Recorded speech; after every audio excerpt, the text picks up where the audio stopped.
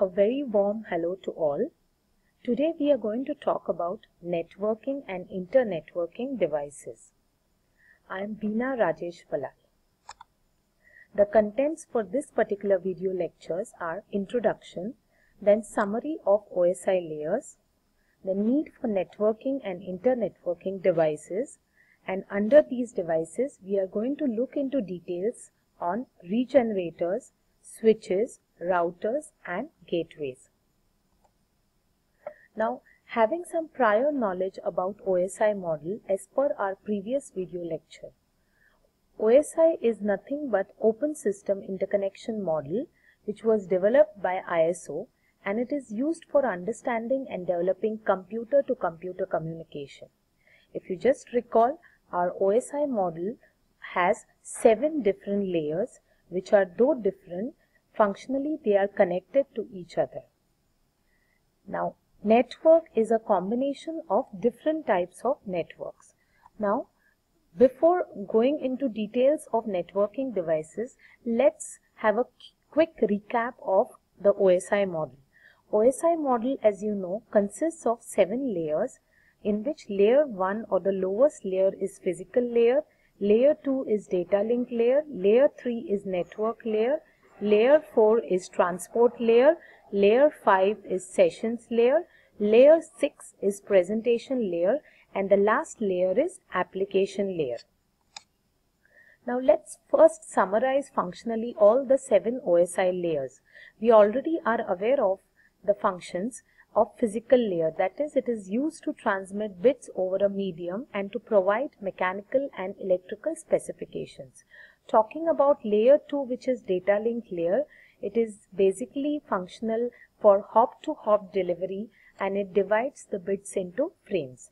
Then layer 3 is a network layer, which is used to move packets from source to destination, thus providing internetworking. Layer 4 is a transport layer, which will provide reliable process-to-process message delivery and error recovery. Layer 5 is a sessions layer, which is used to establish, manage and terminate sessions. Layer 6 is presentation layer, which is used to translate, encrypt and compress data. And finally, layer 7 is application layer, which is used to allow access to the network resources. Now, having this particular summary in mind, let's go to our main topic, which is the networking and internetworking devices. Before studying those, we should know why we require these devices.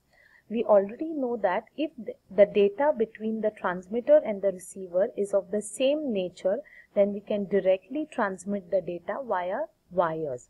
But over here in networking, there is large amount of disagreement between the networks in terms of data representation, signaling, formats, error detection, etc. That is why two networks cannot directly communicate via a simple wire. That's why we need specialized networking and internetworking devices. This is how there is a special need for these devices coming up. Now let's look at the classification of our network devices. These network devices are classified into 2 broad categories: networking devices and internetworking devices. Under networking devices, we are going to study repeaters and bridges. Under internetworking devices, we are going to look at routers and gateways in detail. Now, before we proceed, let's see what are the broad functions of these devices. These devices have got broad functions of either connecting, separating, or expanding the existing networks. They are also used for what is known as remote access. Via these devices, you can have remote access of the data.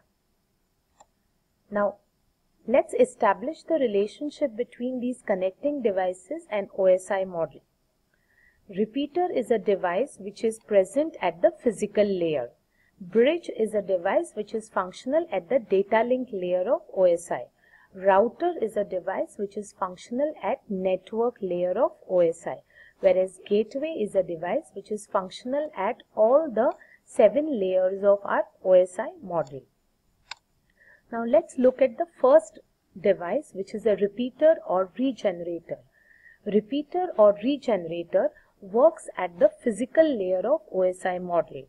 Repeater is also known as regenerator. We should understand this fact that repeater is not an amplifier. It is a device which will simply regenerate the received signal. In other words, it will just remove the noise from the corrupted signal to give you a clean signal. As you can see from the diagram, if our signal is corrupted, if I give it to the repeater, I will get a noise-free signal at the output of the repeater. We can confidently say that repeater is not an amplifier because in amplifier the noise is also amplified, whereas in repeater the corrupted signal is cleaned or the noise is removed and I get a noise-free signal at the output of the repeater. Second device which is under study is bridge. Now bridge is a device which works at the data link layer of the OSI model. If you see from this diagram, bridge is a device which will divide my large network into smaller segments. In this diagram, my large network is divided into two segments, segment 1 and segment 2. So bridge is a connecting device to connect these two segments. The main function of the bridge is to isolate as well as control the particular link. It also regenerates the signal, it checks the physical address and forwards the data to the specified segment. So we can say that bridge is an intelligent device which will send the data to its destination. The third device is a router which is functional at the network layer of the OSI. So network layer main function is to provide the end delivery. So router is an intelligent device which will help to do this particular task. Now routers connect two or more logically separate networks. They will always use the logical address of the packets and they also have what are known as routing tables to determine which is the best path for the data delivery. Now routing in short is nothing but it is a process of discovering, selecting and employing paths from one place to another in a particular network. Our last device is gateways. Gateways are the devices which are operational at all the 7 layers of OSI. So gateways are intelligent devices which will connect the networks which are using two different protocols. In this particular diagram, the gateway is connecting two different networks which are using two different protocols. So protocol translation is the main function of the gateways. Now the references for this particular PPT and video lectures are taken from TCP/IP protocol suite by Ferozen.